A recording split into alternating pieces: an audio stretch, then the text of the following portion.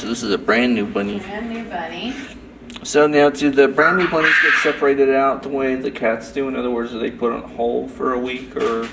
Yes. Okay. Yes. So this one was owner surrendered, came in today. His name is Bunny. Bunny. He's a Holland Lop mix. He'll be available next Wednesday for adoption. We don't know much about him because he just came in today. So we don't know anything much about his personality or his habits.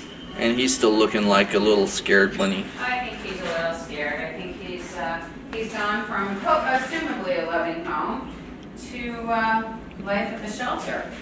It's not the happiest place on the planet like Disney. Yeah, it's just a little different, but he seems pretty happy. So, does his ears ever stay up, or are they just gonna kind of like hang flopping there? The Holland mixes are like the dwarfs, and they are like the lops, and they have ears that flop down. And that's how they look. That's part of their characteristics. Okay. Yeah. And we've already established that bunnies do not like laps. They just like hanging with people. Bunnies are not big lap.